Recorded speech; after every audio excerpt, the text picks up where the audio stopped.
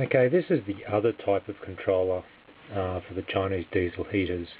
A lot of information on the on one that shows the time, and also has a little bar graph up the top here which shows your Wi-Fi for your remote control. This one doesn't have that. It has the red circle, and it shows the volts. It also shows the picture of the heater itself, and this is showing the current temperature inside wherever the unit is. A couple of things we need to do when we first set it up. When we first install the Chinese diesel heater, you will need to prime the pump. Get the diesel from the pump up to the heater itself. I won't do it because mine's already going, but we press the up arrow and the down arrow, press and hold them, and you will hear the pump running.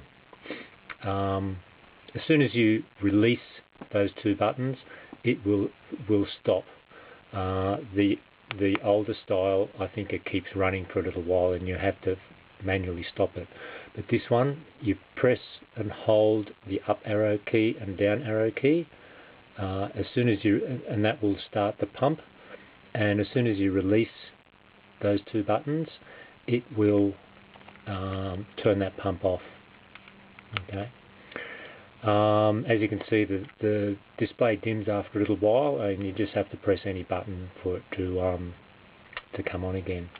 Now, to start this one up, it's fairly simple. Just press and hold the power key, this key here. And just press and hold that.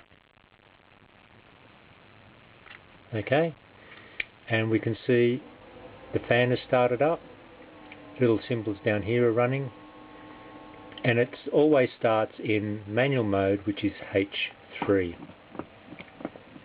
To change it from manual mode to automatic mode, the top key up here, the settings key, we press and hold that. Okay. It now shows the little thermometer, and it's also showing now that it's set to 18 degrees. Now at the moment we can see that the glow plug is running, but there's a little symbol down here for the actual pump. That's not running yet. Okay? The reason it's not running is because diesel needs to be preheated before it can actually ignite. So the glow plug is actually preheating the diesel. Once it comes up to a certain temperature, when it's ready to actually light, the pump will come on, and that has just come on now, and we can see here the pump is now on. So that is now heating up. If we press the OK button, we can see it goes to 000, which is actually showing the degrees of the pump itself, the outside casing of the pump. Now, as this heats up, this will come up to around about the between 170, 180, 75, 76, somewhere around about there, depending on the temperature that we've got it set at. We'll just go back to the manual mode.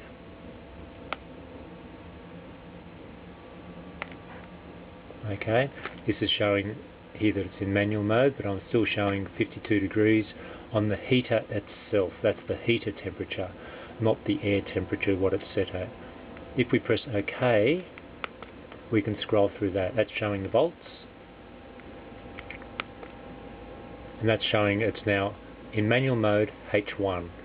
To change that into a higher mode, as we can see the fan is only set at 1 speed, we can just press the up button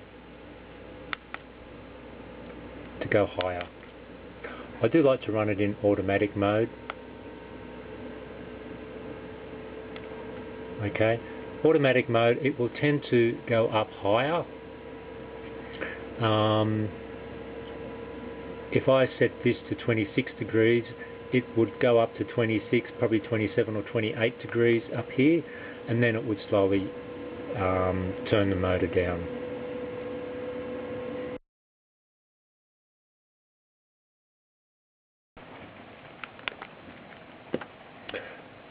Okay, we can see I've put that in high altitude mode as shown by the little mountain symbol up here. What alpine mode does, it slows the pump down slightly to compensate for running the diesel heater at a higher altitude where the air is thinner. So the combustion is not as good as down at sea level. So to change that from alpine mode to non-alpine mode, we press the settings button and the OK button together and hold them, and that will turn it off. And you can't hear it, but the pump speeds up just a little bit. So when we press that again, press the two buttons again, alpine mode will come on. That's the settings button and the OK button. That will put it back into alpine mode.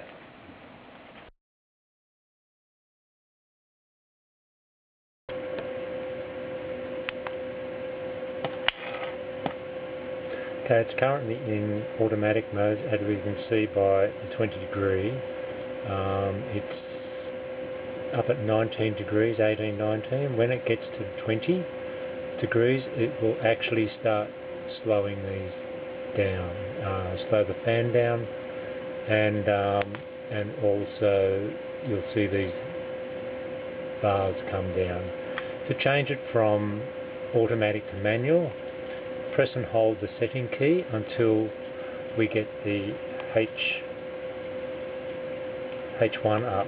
So that's H1 now. As you can see, that fan is now going down to 1. If I go press it up to 2, it'll go up a bit higher. Press it to 3, press it to 4, 5 and 6. As the numbers go up, the fan will go up.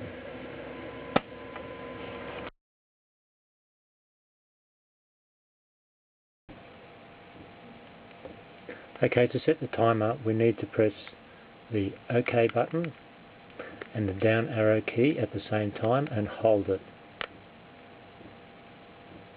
Okay, we can see the clock flashing, and also the little red light up here, it actually says on. I'm not too sure if you can see that, but there's a little red light up there that says on. To change the numbers, so at the moment it's set for 9.4 hours. Now 0.4 is 4/10 of 1 hour. 60 minutes in an hour. 60 divided by 10 is 6.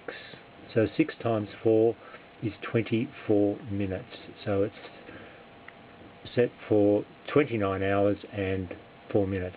That's when it will come on.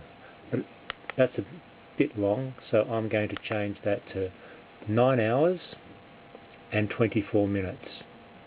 That's when it will come on. Now we can turn, if we press the setting key, the little red light has gone from the on down to the off, and that's set for 0.9 of an hour, so that's 54 minutes. But I want it on a little bit longer than that. I want it on for an hour and 54 minutes. So I'll press the power key to scroll between the numbers, and I'm going to set that for 1 hour and 54 minutes. Set that, press and hold the settings key, and that's it.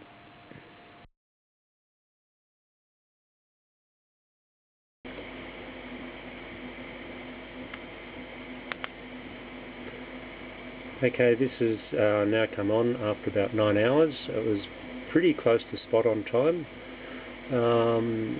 It's now on. You can see the temperature of the unit itself is up now around 180 degrees. It's been on for about 40 minutes, and it's hovering around 180, 178.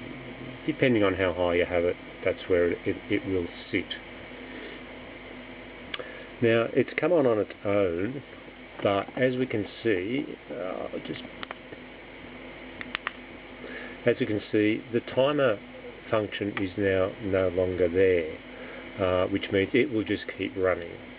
So once it starts up in timer mode, to turn it off in timer mode, you actually have to reset that again, or set that up by pressing, I think it's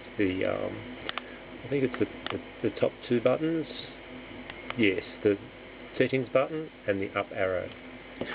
We can now see that the timer button is on, or the timer is on. There's a little red light here, the off is flashing, and if we just press the settings button, you can see the timer is there at 0.9 of an hour.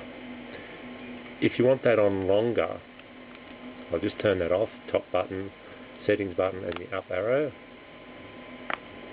Okay, if you want that on for longer, or just change the time, you need to press the OK and the down arrow.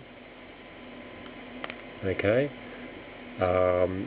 you can see now that timer, the on timer was set for 7 hours. To change it to the off timer, we press the settings button, and we can now see it's the off light is on and it's 0.9.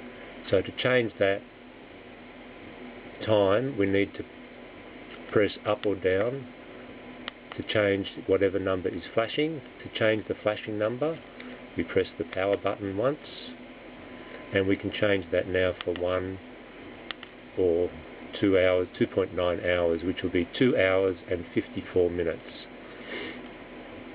Once you've done that, press OK.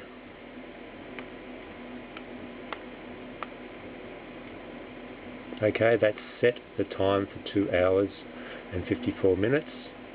To actually activate it, we need to press the settings and the up button again and hold them in. Okay, so that timer button is there now and the off button is flashing. So that will now turn off in the time that was set, which I think was 2 hours and 54 minutes.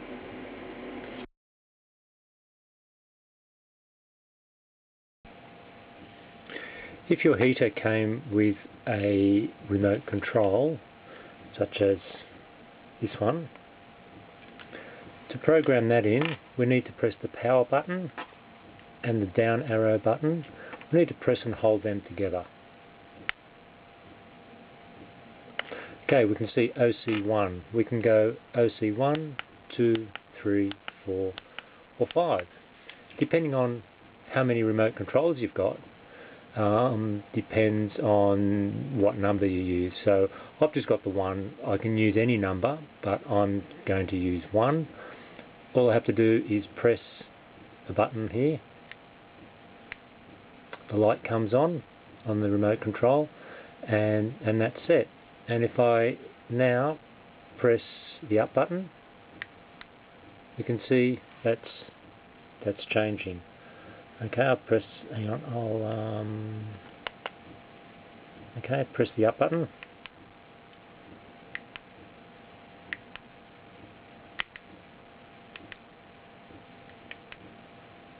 Okay, so that's now going.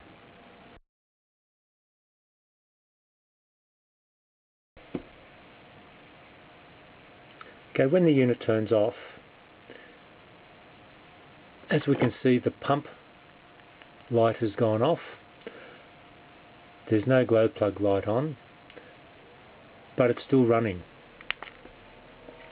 Doesn't matter now what I press. I can press and hold the power key. Doesn't matter what I press. It's in a turn off state. So what's happening, it's actually cooling down. Because the heater is quite hot, it needs to cool down. It'll take about 5 minutes for it to cool down.